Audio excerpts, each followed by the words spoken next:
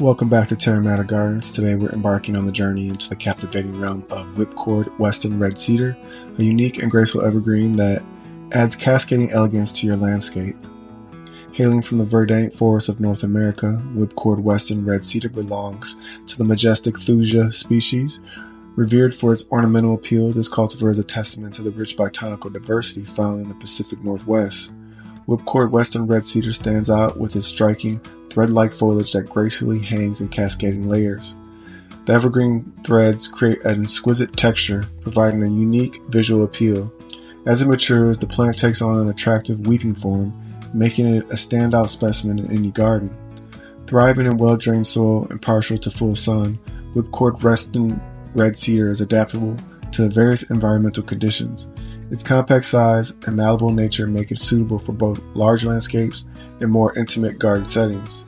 This cultivar is known for its hardiness and resilience. Whipcord Western Red Cedar serves as a versatile companion in garden design. Its pendulous branchlets make it an ideal choice for hanging baskets or containers, adding a touch of sophistication to patios and entrances.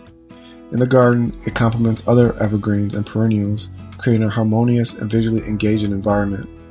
While whipcord Western Red Cedar may not carry specific cultural symbolism, the Thuja species has historical importance among indigenous peoples of the Pacific Northwest. The Western Red Cedar holds cultural significance for various tribes, symbolizing strength, protection, and deep connection to nature.